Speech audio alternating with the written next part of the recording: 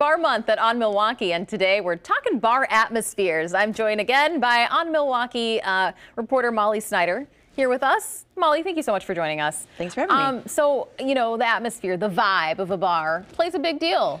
It really does, and there's a lot of different places to choose from, and the vibe of a bar just keeps getting more and more important as there becomes more and more bars with different vibes to choose from, which you know, makes sense.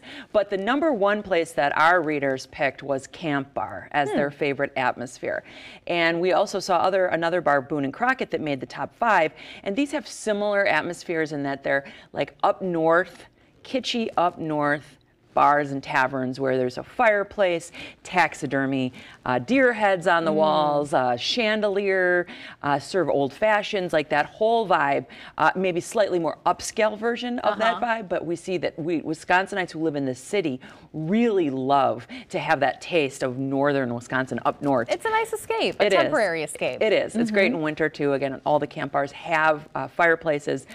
So it really adds like a coziness to it that we're missing too in the wintertime. So definitely we're not surprised to see that. The editors we picked this year as our favorite atmosphere At Random. At Random is in Bayview. It's a mid-century bar that really did open in the 50s. So it's been very, very kept up to the same period of decor, vibe. It has faux fireplaces. It has swag lamps. It has booths. It has even drinks that are were more popular in the 50s, made with ice cream and such. So it's really a chance to like step into history a little bit while you're drinking. That's really cool. Yeah, it sounds like a good place. Yeah. So we also saw that Boone and Crockett, as I said, and in the former Boone and Crockett space, Lost Whale made the list as well, and they're a 70s kind of swanky, chic, shabby chic, funky vibe that people seem to really like as well.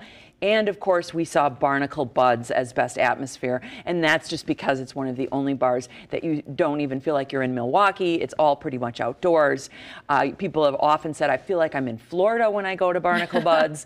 You know, that is just a really nice escape, and it really does change your entire day if you get to check it out on a sunny day. And with people trying to avoid travel, this might be a nice escape then. Absolutely. Thank you so much, Molly.